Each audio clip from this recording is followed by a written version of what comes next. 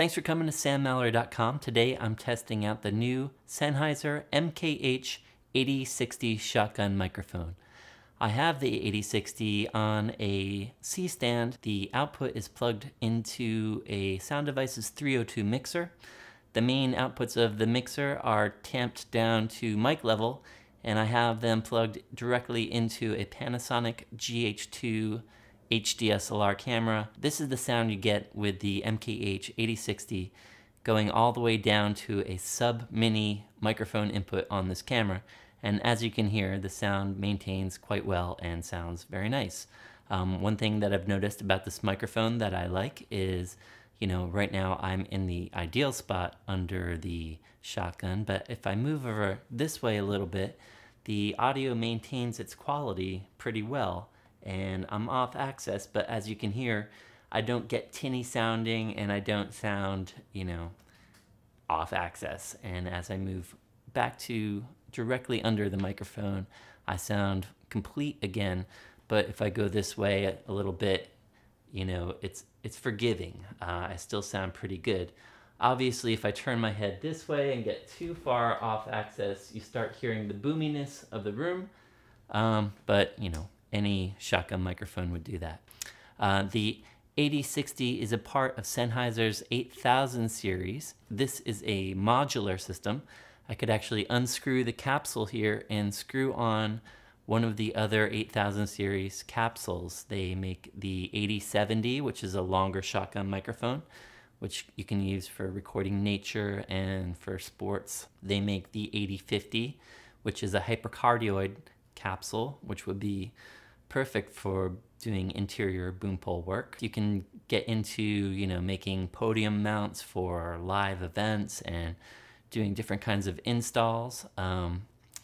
You can also swap out the module that the capsule is screwed onto. Right now, I have the capsule screwed onto the MZX 800, which comes with the microphone when you buy a complete 8060 shotgun.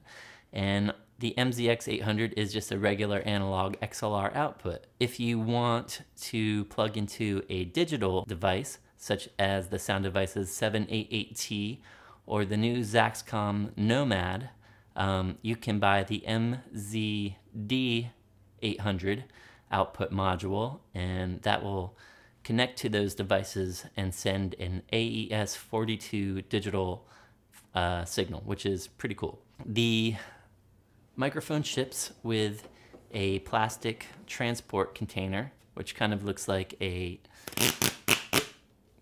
cigar case, but it's actually a really cool thing.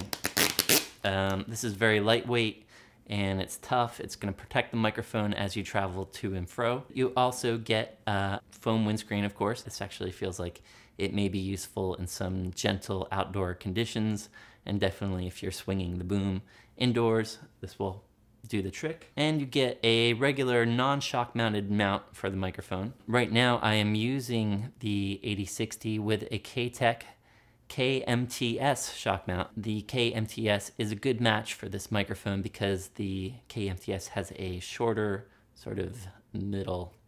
A lot of shock mounts are going to be a bit wider, but the K-MTS is narrower and it really works well with this microphone. Why don't I go ahead and turn the boom off axis a little bit, spin it away from me. So this is what the boom sounds like when it's not pointed at me. Obviously not nearly as good. I'll go ahead and point it at the ceiling for no reason. Now I am on the other side of the mic and I'm kind of speaking into its rear lobe.